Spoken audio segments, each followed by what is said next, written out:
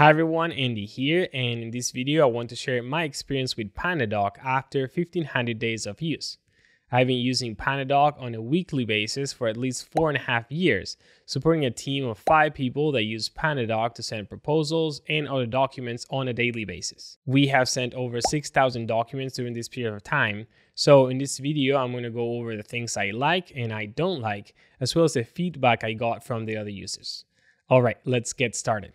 First, let me go over how we use PandaDoc. One of my clients is a roofing company that has 4 PandaDoc users on the sales team, plus another users in operations. So we use PandaDoc to send any documents that require a client signature. During the sales process, the sales rep sends proposals either for roof installations, roof repairs, or other additional services like gutter installations. On the operations side, we send change orders that need to be signed before we can continue with the work. When we started using PandaDoc, I was the only one sending all the documents, but with time, as the team got bigger, I gave the sales and operations team access to PandaDoc while I transitioned to an admin role. So over the last few years, I have learned a lot about PandaDoc, and here's my experience. The number one feature we use is templates, given that we send similar documents over and over again.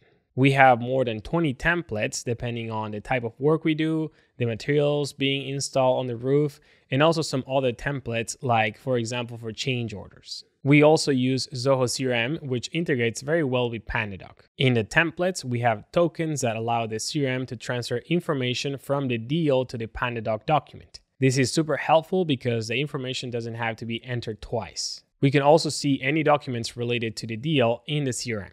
Once the template is generated, the sales rep can customize it depending on the job requirements and can edit the price table, which is the second most important feature for us. The price table is fully customizable, so we can add new rows or sections, making it really easy for the client to understand our pricing.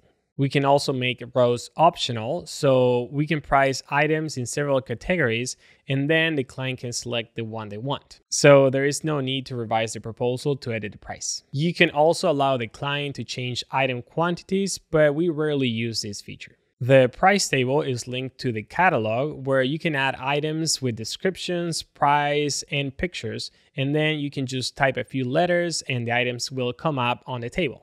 This is also helpful because each roof is different and we need to add different items to the proposals. Another feature that is really nice to have is a content library. You can create content items that you can use on your documents. For example, you can create different signature areas and use one or the other depending on the document. You could use the content library to create documents from scratch each time and avoid using templates, but it would take you too much time. So the best way is to use a combination of templates and content items.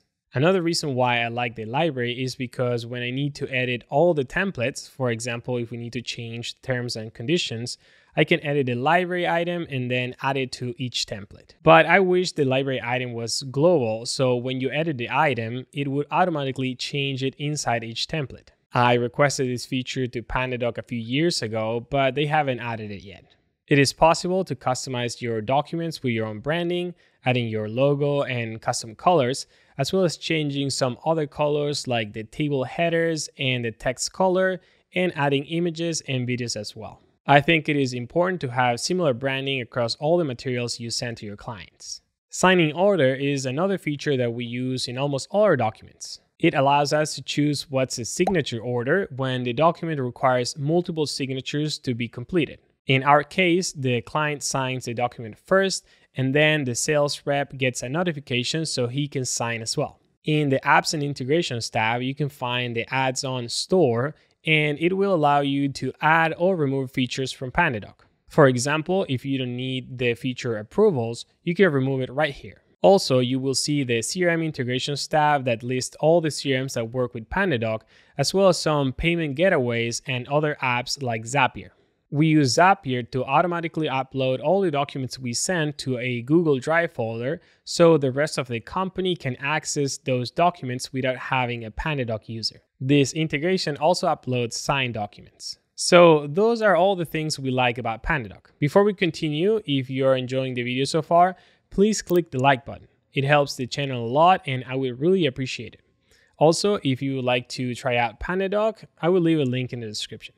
I wanted to briefly mention some features that we don't use. There is a way to charge your clients right from PandaDoc, setting up a payment gateway like Stripe, but we don't use it because we invoice our clients with our financial software.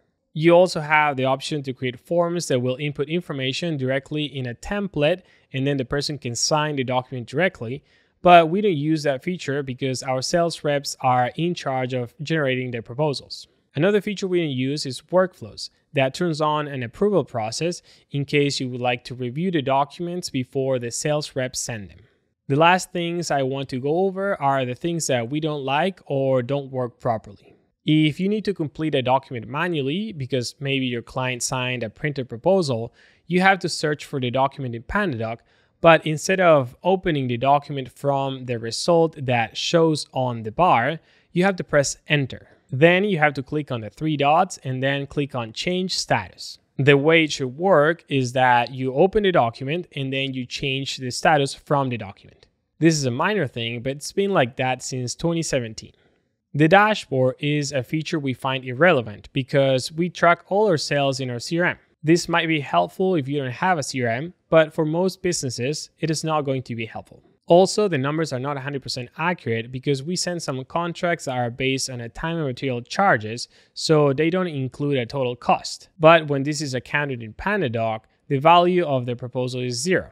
In the CRM, we update the price once we charge the client. Another feature we don't use is the chat available on each document. I think only a handful of people have sent us a message using the chat, and like I said, we sent over 6,000 documents. Our clients prefer to communicate via email or phone call. Something else we have noticed that sometimes it doesn't work is the indicator that shows if a document has been viewed or not. Some documents were marked as sent, meaning that the client didn't open them yet, but when we reached out to the clients, they said they did open the documents.